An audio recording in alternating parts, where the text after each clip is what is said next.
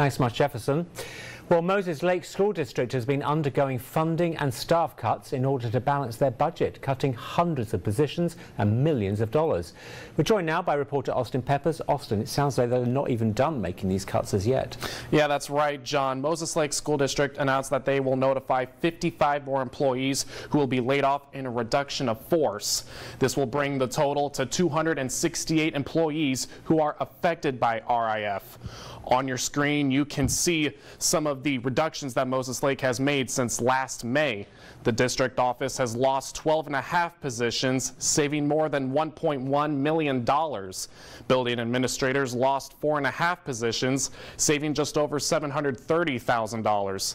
The biggest monetary reduction is in the Moses Lake Education Association, reducing 108 positions while retaining almost $11 million. And public school employees lost 143 positions, retaining more than $7 million.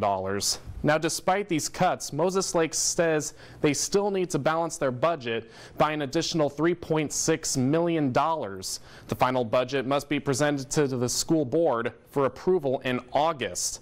If the district fails to balance it by the deadline, it will enter binding conditions with the OSPI, which will cause less local control. Now, I reached out to Moses Lake for an interview, and while they were unavailable for comment, I'm hoping to speak with them soon, John. Well, I hope so too, because obviously the bigger impact of this is on the children and their education. So hopefully you'll have a follow-up for us. Thanks so much, Austin.